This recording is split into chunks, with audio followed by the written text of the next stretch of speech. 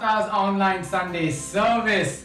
Firstly, if you're new here today, we'd like to give you a warm welcome. Stick around. Hopefully you like what you see. Secondly, if you're somebody who's already a part of this community, we hope you're getting used to this whole online church thingy, and that is becoming a little bit more natural to you, little by little. I know for a lot of you, you actually are really enjoying this. I know that some of you, I can tell, haven't even taken a shower this Sunday morning. You're sitting there in your jammies with your coffee mugs, just chilling. But seriously, I think God doesn't judge you, and hopefully we don't either, right? Okay, what's the plan for today? Firstly, we should take some time and really engage with worship. This is where we single-mindedly fix our eyes, our sights, everything that's going on inside our minds, in the busyness of the city, and focus on God, on Jesus. We should be doing this through the medium of songs, lyrics, and melodies. Next, we are going to hear from God's word. What does God really have to say to us? This is what we call the sermon. And finally, today we should be engaging with a time of prayer and communion with our respective small groups. So if they haven't reached out to you yet with the Zoom link, do contact them. So with that being said, let's just jump into a time of worship. Over to Dennis and the team. Hey, welcome back. My name is Dennis, and I'll be leading us in a time of worship with our fantastic band that's going to be playing along. So let me open with this thought. In the Bible speaks of God making this beautiful earth that's so pure and wholesome, and then sin enters through one man and just throws everything off course. It just throws our planet into this downward spiral of just unrest and chaos and self-destruction. Well, the Bible then goes on to speak of God sending his only son Jesus, and Jesus comes to fix our broken systems. He comes to fix our broken spirit and ultimately our broken hearts. That which was meant to be a beautiful construction and which was broken down, Jesus comes to rebuild that in our lives. In its complete sense, one day Jesus will take this broken world and rebuild it into a beautiful place. That's his assurance. That's his promise, that he'll turn this into a place where there's no more tears, there's no more pain, there's no more suffering, there's no more loss. And that's the role of Christ in our lives. So as we spend the next few moments worshiping God through music, and then listening to a sermon, I just want to invite you to just come to a space of introspection. If you can just go deep down into your heart and just come face to face with your deepest fears and your deepest anxieties, and won't you just invite Lord Jesus to come inside your heart and just rebuild those broken places. So come, let us pray. Lord Jesus, we thank you for this day. We thank you that you are here to fix this world. You are here to fix our lives and fix our hearts and things that we can't really change, Father. You step down and you change those things in our world. Lord Jesus, we invite you in our hearts today, this morning. We invite you to come and fix every broken foundation, every broken emotion in our heart, Lord. We invite you to come and fix it, Lord. Every heartbreak, every hurt, every feeling of being let down by this world and by our loved ones and by our lack of achievement in life, we just ask you to step down and rebuild it. We invite you. And Father, we ask you to receive our offering of prayer and worship and adoration as we bring it up to you today. Be glorified in this place. Be glorified in our homes. Thank you, Lord. We ask for your shalom peace to enter our hearts and our minds and our lives. In Jesus' name we pray. Amen.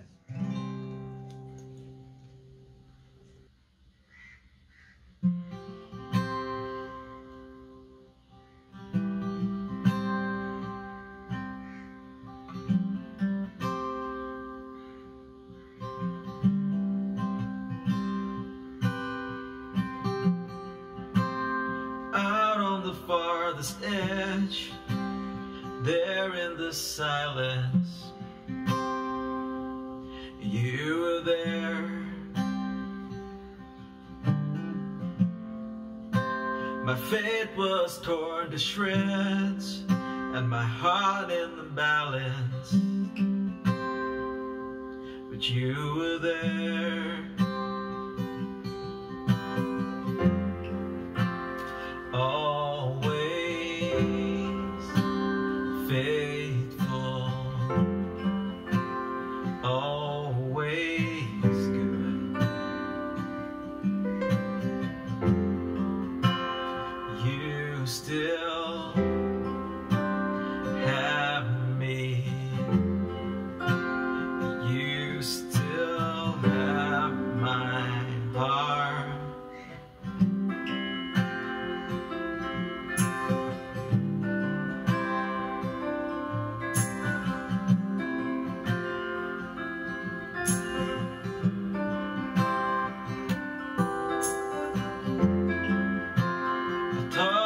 Seen the end, everything broken,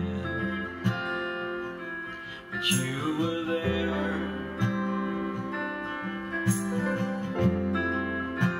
I wandered at heaven's gates, I made my bed in hell, but you were there still. Always faithful, always good. You still have me. You still have my heart.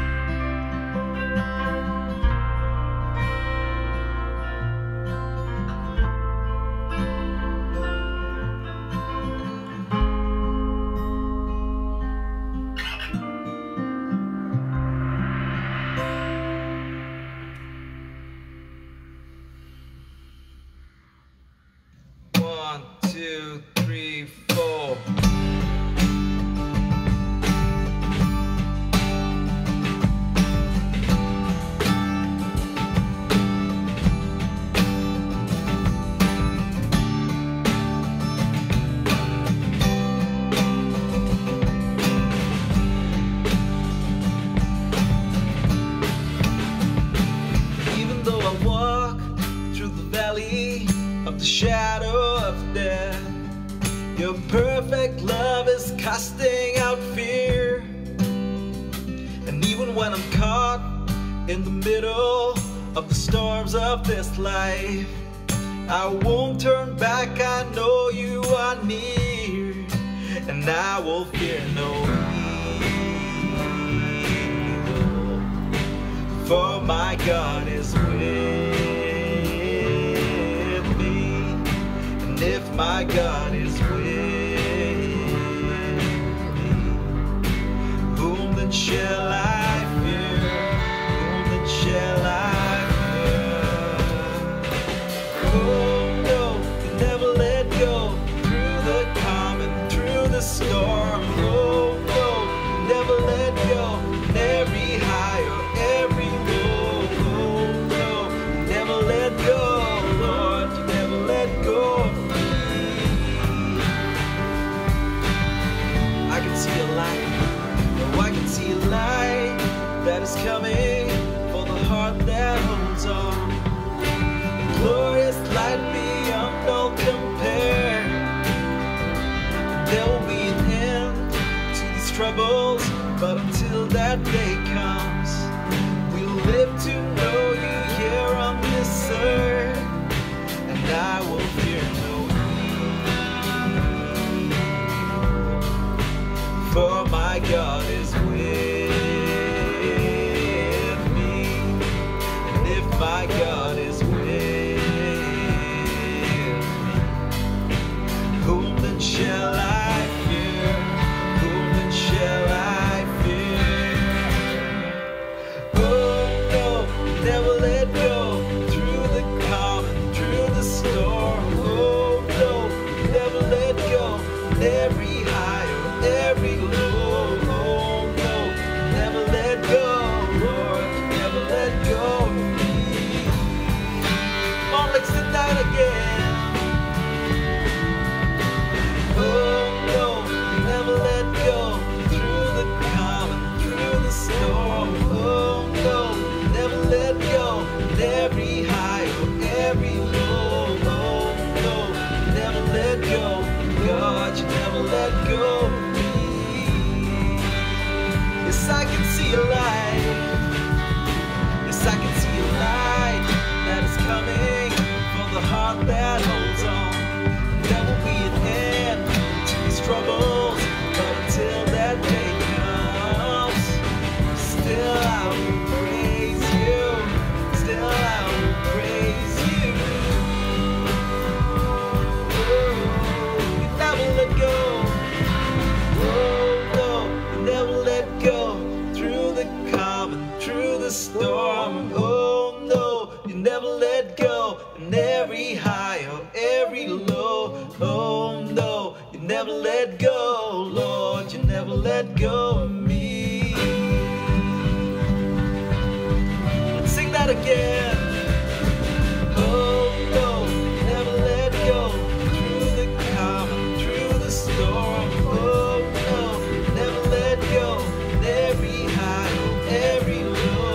Oh no, you never let go, Lord, you never let go of me.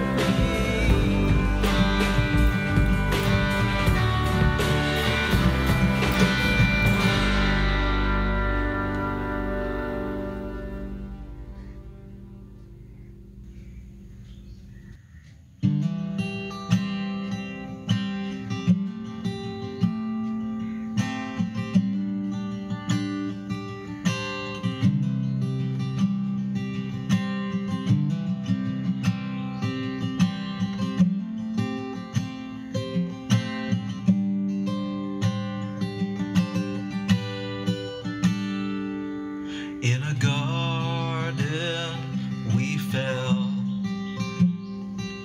but in a garden he prayed.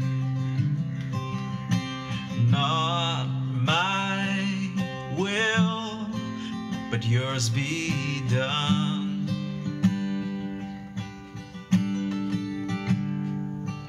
My sin he became, so I could be like him, to go beyond the veil.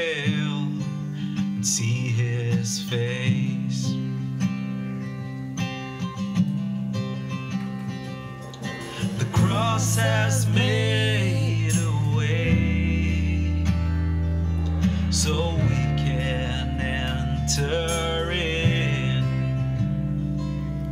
to go back to the garden once again.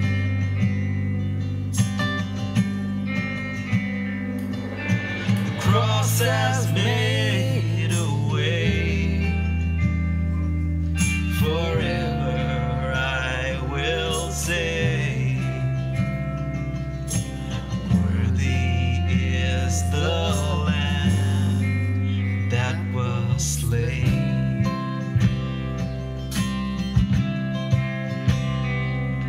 In a garden we fell, in a garden he prayed, not my will, but yours be done.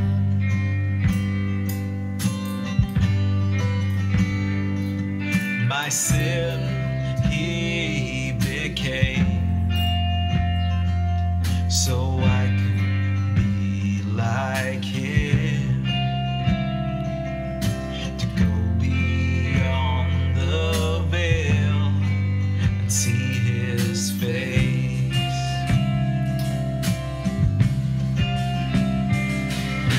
The cross has made a way, so we can enter in, to go back to the garden once again.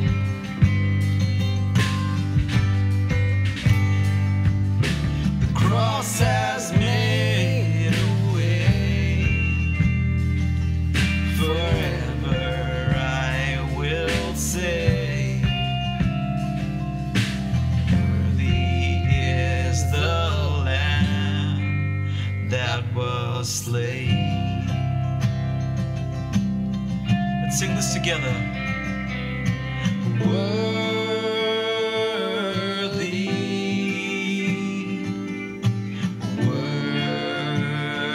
worthy,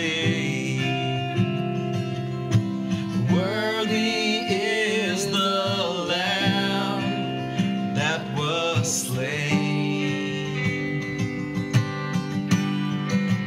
to receive the reward of his suffering. Worthy is the Lamb that was slain. Let's sing to him, he is worthy.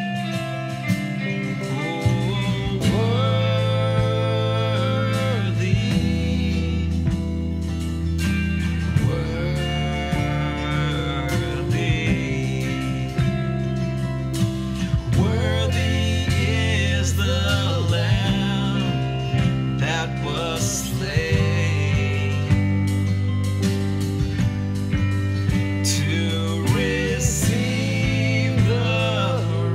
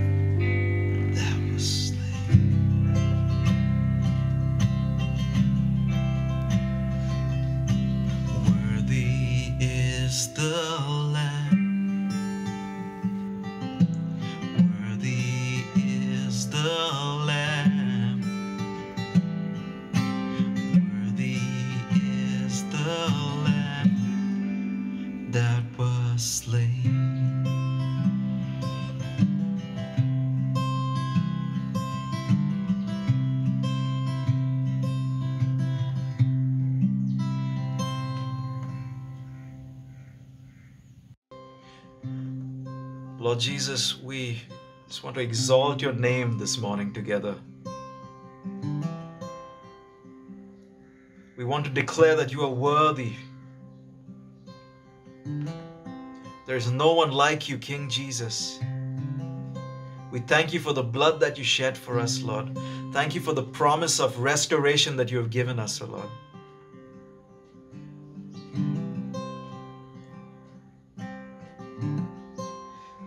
Lord, we give you our hearts this morning. We invite you into our hearts. Come and rebuild all that is broken. Restore all that is stolen, Lord.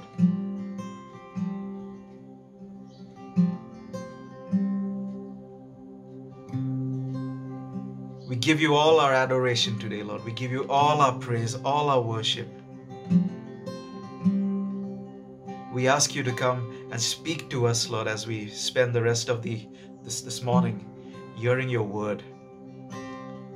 Thank you, Lord Jesus, for who you are, and thank you for what you've done for us, Lord. In Jesus' name we pray. Amen.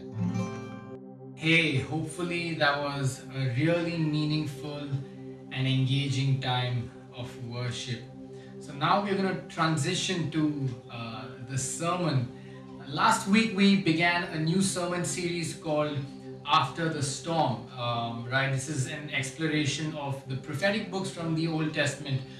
We will take a look at the books of Haggai, Zechariah, and Malachi. Right, and these books were written after the Jews went through a particularly tough time, a crisis time, just like we today in Mumbai are going through one ourselves.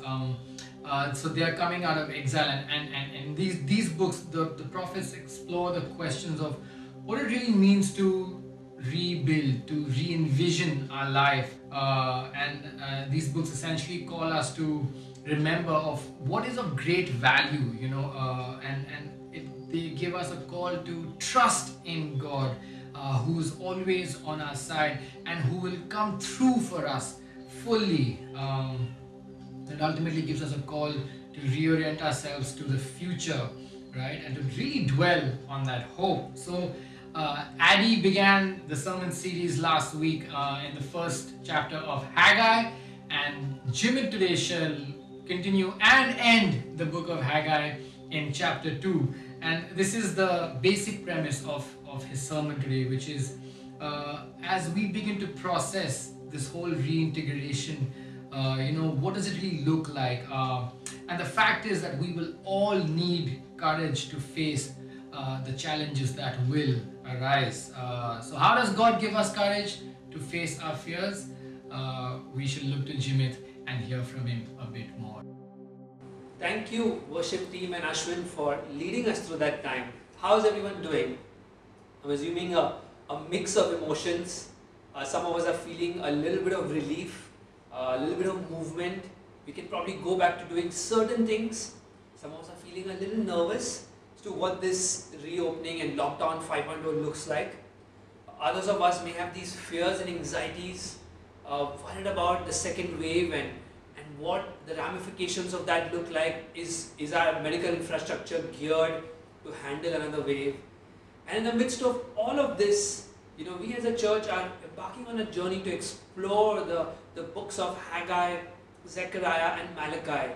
You see, there are a lot of similarities between what the Israelites were going through and what we are going through. They were in exile starting around 586 BC, and now they are reintegrating back as the king allows them to. And as they're reintegrating back, they're now facing new challenges, new situations that they've not had before, and they've had to navigate around them. There are a lot of principles that we can learn from as we see the prophetic voices of Haggai, Malachi and Zechariah speaking to the challenges that the people of Israel faced, and learn from it today. God in His mercy sent prophets, kings, administrators, priests to help them deal as they reintegrated back into the new normal. The book of Haggai, although is known as a minor prophet, he actually had a very, very major message.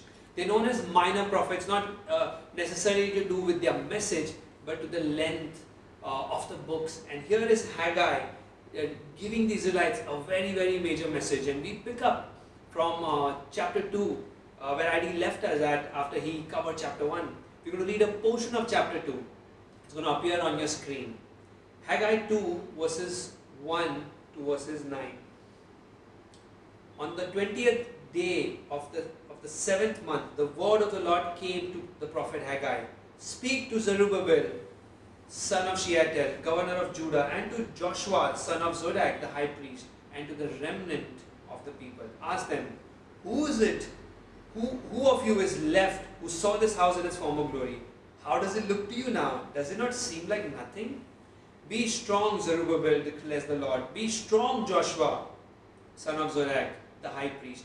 Be strong, all you people of the land, declares the Lord, and work, for I am with you, declares the Lord Almighty. This is what I have covenanted with you when you came out of Egypt, and my spirit remains among you. Do not fear.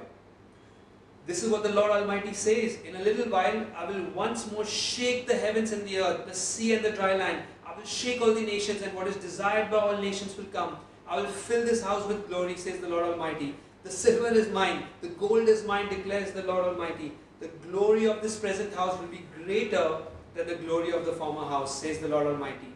And in this place I will grant peace, declares the Lord Almighty. See what God's doing? He is encouraging this people. He reminds them, do not fear, be strong, be courageous. And as we explore this message that God's giving His people, He's encouraging them, and He's speaking directly to their insecurities. As we do that, we're going to explore two things today. Number one, the difficulty of finding courage. And number two, the possibility of finding courage. Let's begin. And this is going to be my main point today.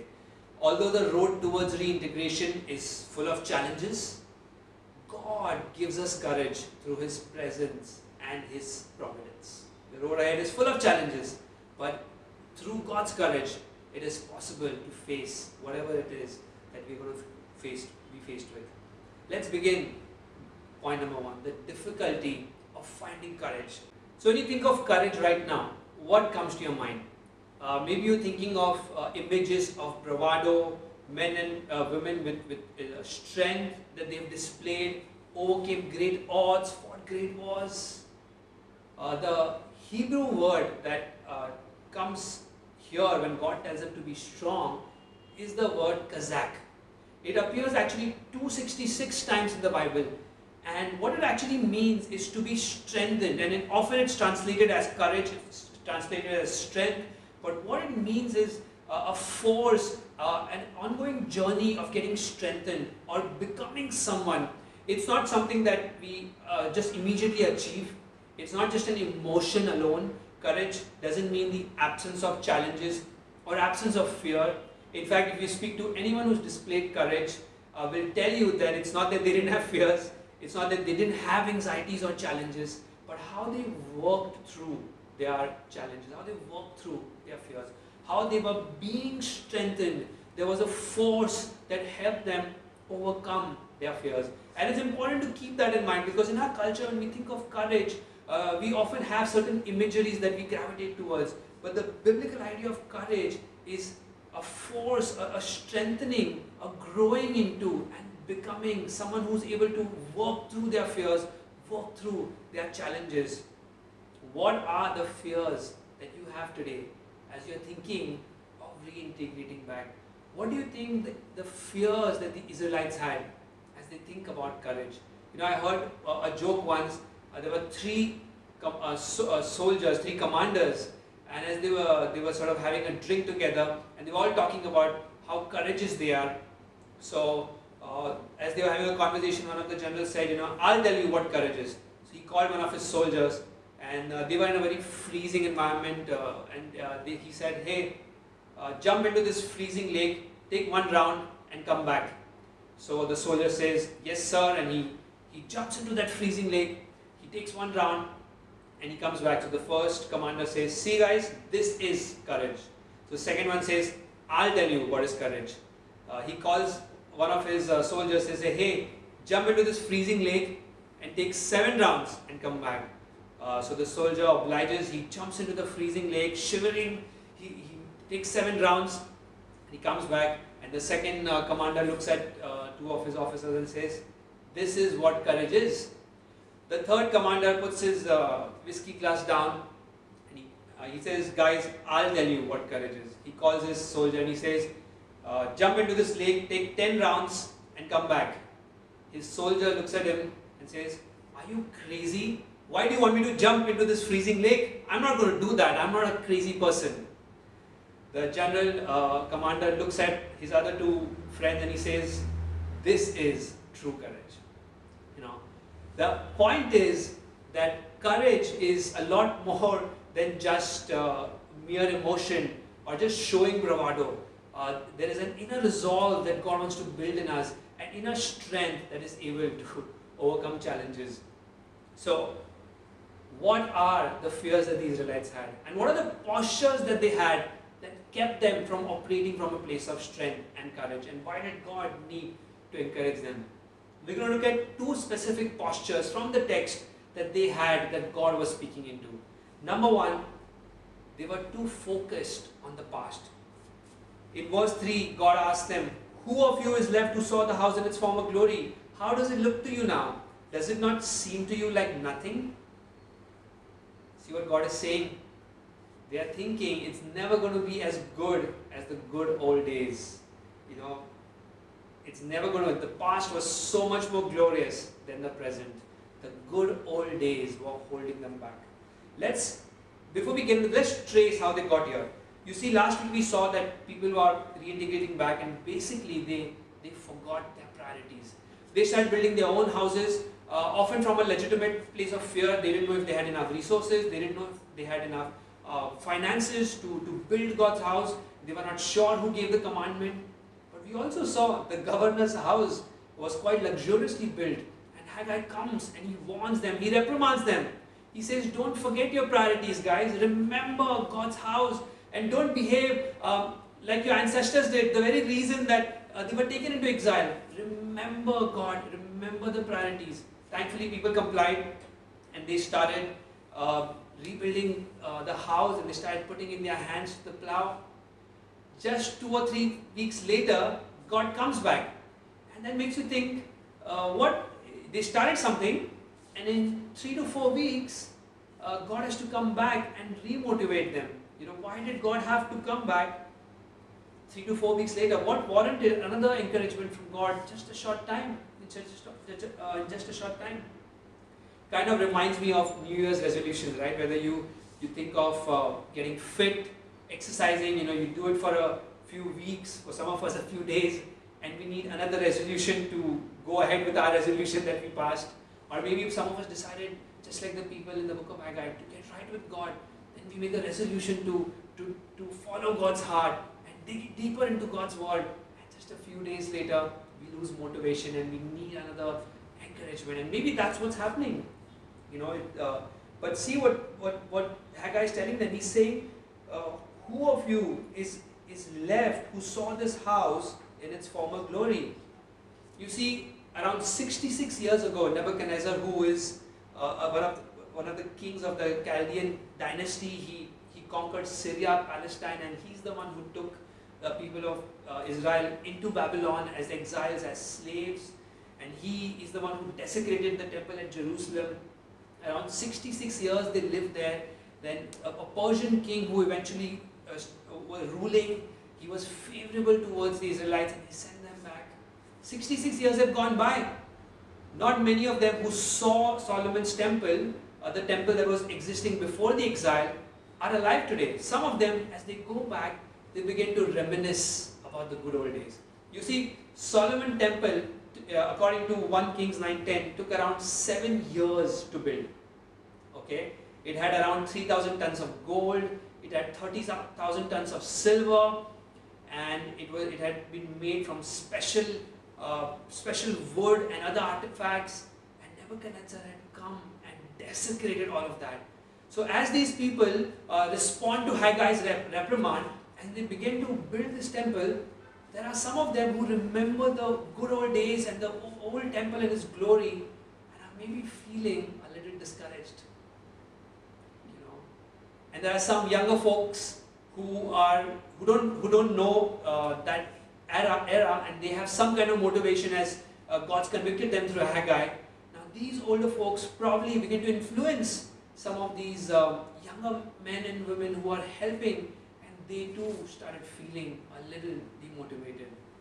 You know, even as we think about going back to our old lives, you know, we could be tempted to just focus back on the good old days. And don't get me wrong, there's nothing wrong in actually thinking about the past. In fact, in scripture, we are often told, remember God's goodness, remember the past. But whenever we are told to remember the past, we are always told to remember how God was with us in the past, how He rescued us against seemingly odds that were stacked up against us, how He saved us from the powers of darkness, how He came through for us when nothing was working in our favor, how He made beauty from ashes. So whenever we are told to remember the past, we are encouraged to remember with God's heart, with redemption in our minds. But if we think about the past and we just sort of dwell on it too much, and we just think about how things are never going to be as good in the past, and we start comparing our present situation to the past without God's redemptive lens, it can begin to overwhelm us and begin to discourage us. What are some of the things that you're missing about the past? As you reintegrate back, and you will see limitations to the things you're doing. Only one person is allowed in the office. You will miss your friends. You will miss the lunchtime where all of you were gathered together, sharing your tiffin. And it will be some time before things go back to normal. You know, some of us will have financial challenges, and things won't always look the same. But here is what we're called to remember: the same God who rescued us in the past, who came through us in the past, is the same one who's now going to help us rebuild and reintegrate us back into the plans that He has for us. The same God who rescued us is going to help us overcome this discouragement. It takes courage, friends, to move past the pain of the past. It takes courage to step into the future. It takes courage to see the past through redemptive lenses. And again, I'm not suggesting that you don't need to work through some of the pain, some of the issues that you've had in the past. I'm not suggesting that. All I'm saying is we could unhealthily dwell in the past, and that can keep us discouraged and keep us in this place where we're not operating from a place of strength. And that's why God is coming and telling them, hey, do you remember the temple in its former glory? Take heart, for I am with you. So that's the first posture God is confronting. But there's another posture He's confronting. We could be too worried about the future. Stepping into the unknown, stepping into the new normal, it's actually one of the scariest things we could do. There are all kinds of questions that come, and God is directly speaking to it right now. See what He says in verse 5. This is what I have covenanted with you when you came out of Egypt. Why does Haggai mention the Israelites' journey from Egypt to the Promised Land? Many of you may be familiar with the story. You know, the Israelites were as bonded slaves in Egypt, and God, through some insane miracles, delivers them from slavery, and He takes them towards the Promised Land. And there was this in-between phase where they were delivered through some crazy miracles that happened, and they walked through the wilderness into the Promised Land. You see, even as they walked through the wilderness, they had to walk with God in the unknown. They didn't know where their next meal is going to come from. They had practical challenges about housing and all kinds of uncertainties that were overwhelming their minds. In fact, we read that as they began to journey in the wilderness, they began to have doubts about God. Many of them started preferring slavery in Egypt. Although they saw the hand of God at work miraculously, they began to prefer slavery in Egypt rather than walk with the God in the unknown who came through for them without fail, came through for them daily into the Promised Land. And if we get too caught up in the past, we can sort of get discouraged. But if we get too worried about the future, we can feel crippled with anxiety and fear. And God is drawing this parallel to remind the current group of exiles that have come from Babylon into Israel, and He's reminding them that don't you know what I did with the Israelites? Did you see how I walked with them? And yes, as you are here, you're going to face new challenges. You will have questions like they had. We have questions today, right? Like, where are we going to get our finances from? You know, the jobs that we used to have, in the new normal, are my gifts and talents going to be utilized? Do I have to modify myself? When I will be able to meet some of my friends and families? You know, many of us are separated from our loved ones. All kinds of questions exist in our minds today as we think of reintegrating back, and questions existed in the minds of the Israelites as they began to rebuild the temple back. You know, and even as they had those questions, you know, if they dwell too much on the anxiety of the future and the unknowns of the future, that fear can cripple us. As fallen creatures, as creatures who are broken, we find it very difficult to trust God, and we find it very difficult to walk in the unknown. We very much want control of our environment. If we don't know everything clearly, and many of us love our Excel sheets and our checklists, we love just doing what we know, and we find it difficult to walk with God in the unknown. You know, growing up, I've always had the fear of an ocean or a sea, and I always didn't fully understand why I had this fear. But as I grew older, I realized that the reason I feared the ocean, the sea, is because I didn't know what was on the bed or the seabed. I didn't know what I was putting my foot in, especially if I couldn't see. I was very scared, and it's only later on that I began to process it. So I didn't necessarily have the fear of heights, but every time I would go on a trek or just with my friends, and I've had to jump off a cliff or jump off some small ridge, I always get scared. I didn't know what was beneath in the water. And as you see in this picture, you know, I stood, it was not a long cliff as you see, but I stood there for nearly 15 minutes before I jumped. Not because I have the fear of heights, but because as I looked down, I saw a school of slightly largish fish roaming around. And as I was roaming around, I was just worried if I can see that, how much more that's underneath that I can't see.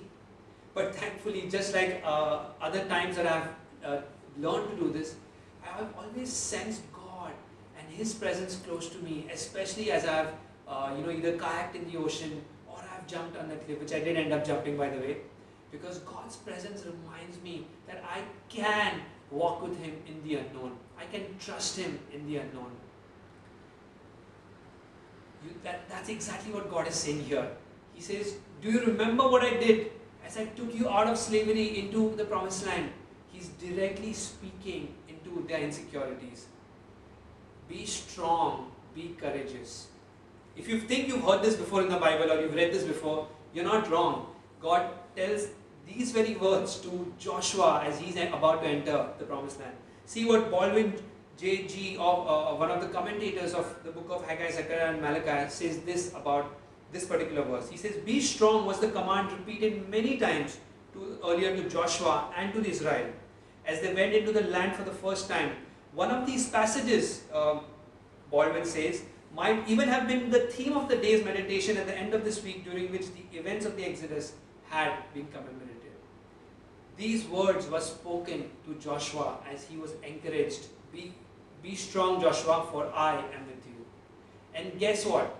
Who does Haggai direct these words to? He directs it to Zerubbabel, he directs it to the people listening, but he also directs it to Joshua, the son of Jozadak, the high priest. It is significant that another Joshua is being spoken to, the very words that the Joshua during Moses' time was being spoken to. We are going to need courage if we are going to face the future. We are going to need courage, friends, to overcome our nostalgia to the good old days, and not necessarily bad. We're going to need courage to face all that life has in store for us. As we reintegrate back, we'll have challenges that we've not faced before. We'll have situations that we've not faced before. And God's courage in us is going to help us navigate around those challenges. But if we are honest, if we are honest, many of us would admit, and I would be the first one to admit, that walking with God in the unknown is really, really hard. And during those times, they had real administrative, spiritual challenges. They even had opposition. And we're going to have some real spiritual administrative challenges, and even oppositions, sometimes from the very ones we love. How is it possible to be courageous through this all? Which brings me to the point of that the possibility of courage is with us. We can have courage. The silver is mine, the gold is mine, declares the Lord Almighty. The glory of this present house will be greater than the glory of the former house, says the Lord Almighty. And it is in this place that I will grant you peace. You see how God is directly speaking to them? So when Nebuchadnezzar came and he destroyed the temple, he took all the artifacts, he took all the gold, he took all the precious jewelry, and he desecrated it. And now there is this real challenge, who's going to bring all the silver? Who's going to bring 3,000 tons of gold? Who's going to bring 30,000 tons of silver to make this temple the way it was? And God says the glory of the present temple will be greater than the glory of the past one. We know throughout history that this temple eventually doesn't surpass the glory of Solomon's temple. It in fact remains pretty subdued as compared to the glory of the Solomon temple, the temples that took 7 years to build. So what is God referring to when he says the glory of the latter temple, the second temple, is going to be greater than the former? What is God referring to? God is saying that there is someone greater than the temple. God is pointing our attention to someone who is greater than the representation that the temple had. What did the temple represent? The temple represented God's presence.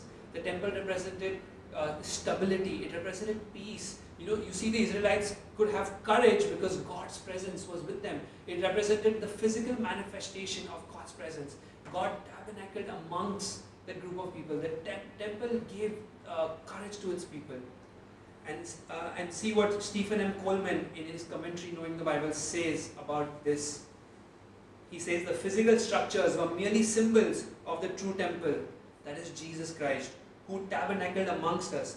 Jesus is the fulfillment of God's presence, God's desired temple, not because he needs a house to live in, but because he created and redeemed his people so that they might worship him in spirit and in truth. The temple displayed that God has made a way for sinful men and women to dwell in the presence of a holy God through the blood of a sacrifice and the ministry of a high priest. Someone greater than the temple is here. Jesus is with us. And because he is with us, because he's made us right with God. You see, the temple was a place where people got right with God. Sacrifices were offered so that people could be in God's presence. Jesus takes the punishment for the ways in which we dwell on the past unhealthily, the way we allow future anxieties to bury us, the way we sort of give into fear and anxiety. Jesus died for us on the cross so that he can make the presence of God accessible to us. You see how we can find courage, friends? The personal presence of God in us is the reason we can have courage.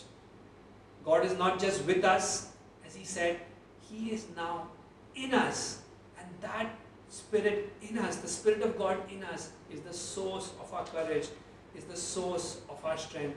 That's why do you think the Pharisees got upset when Jesus said, destroy this temple and I'll raise it up in 3 days? They said, hey, it took so many days to build this temple and you're going to raise it up in 3 days? But they forgot that he was talking about his body, because someone greater than the temple was amongst their midst. Jesus didn't need a temple because God doesn't dwell in temple made by human hands, because the whole earth is his. That's what he's telling the Israelites, right? He's telling them, the silver is mine, the gold is mine, the sun will not harm you by day, the moon will not harm you by night. I hold the whole world in my hand. So friends, I know some of you may be feeling discouraged today, some of you may be feeling overwhelmed today. I want to encourage you, let's not give up. Let's not give up our dreams. Let's not give up our hopes of rebuilding our lives back. Many of us have dreams about seeing our city, be beautiful, rebuilding our city, rebuilding our nation, and maybe some of us have given up on those dreams as we think about economies collapsing, as we think about all kinds of chaos that is getting unleashed. God is with us. His presence in us is the source of our courage, and we can face our fears, we can face our anxiety. We're not called to be fake and pretend that life is normal. Yes, we're called to acknowledge our fears and anxieties, but we're called to know that because He is with us, the glory of the present house will be greater than the glory of the latter house.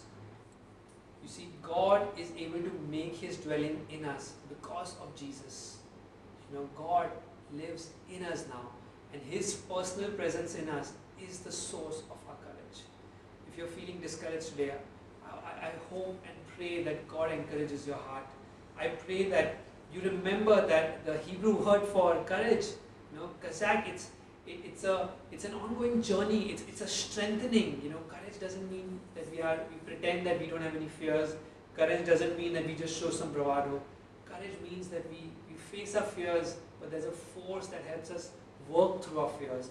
There's a force that helps us process our fears in the light of God's great good news. You know, Jesus' gospel healthily informs our fears that our anxieties and our insecurities don't have their final word on us. But God's grace and His love towards us enables us to overcome any mountain that life throws at us. And this prophecy that God is speaking right now to Haggai, yes, it gets fulfilled. It begins its fulfillment through the life, death and resurrection of Jesus.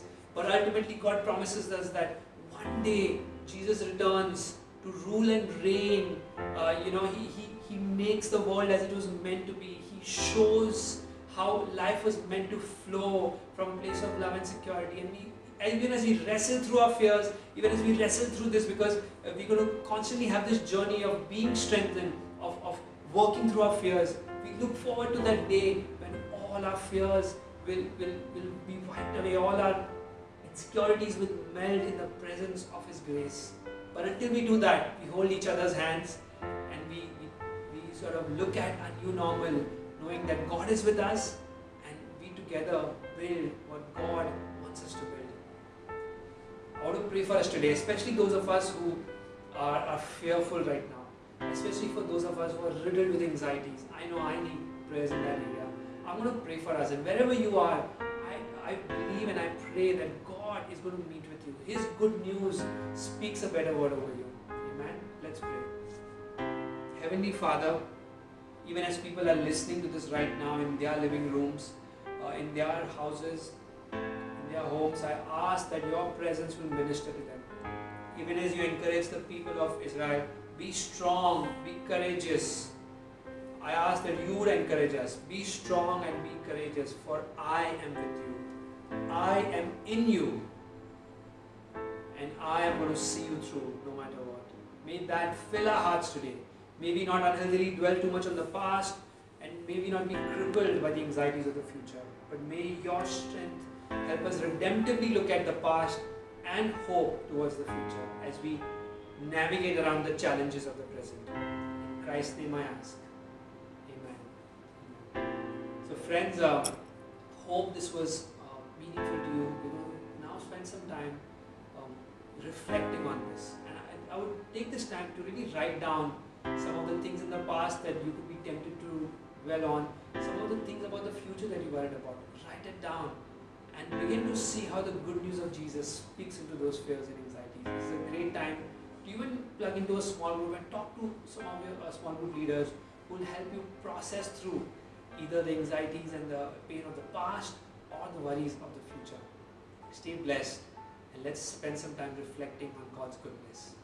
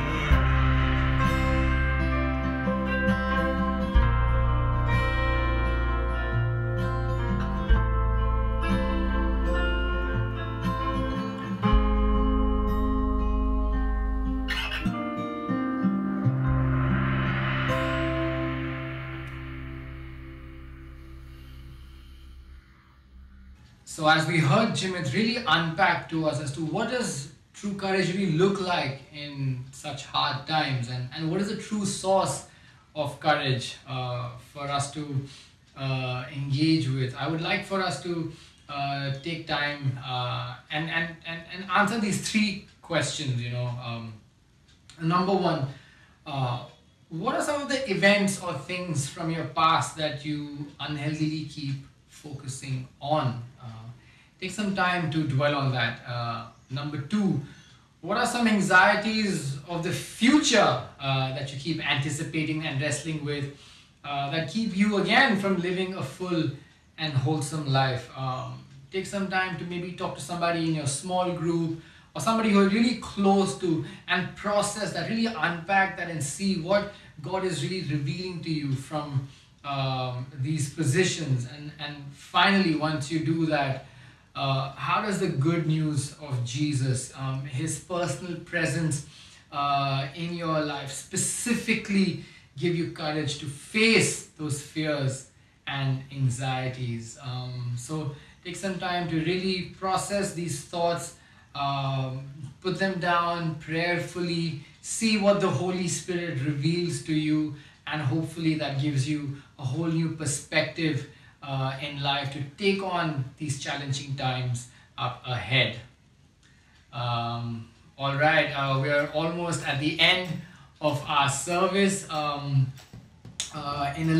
a short time, we are now going to break bread with our respective small groups / micro groups. So if they haven't yet sent you a link, now is a good time to text them again to do so.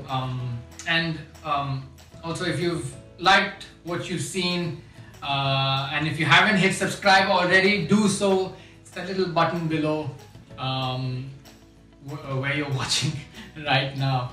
And finally, we just want to say we're really grateful, amidst all this chaos and confusion, that we get to do this alongside with you. So please stay safe, take all the precautions necessary, and we shall see you again next Sunday at the same time. Take care.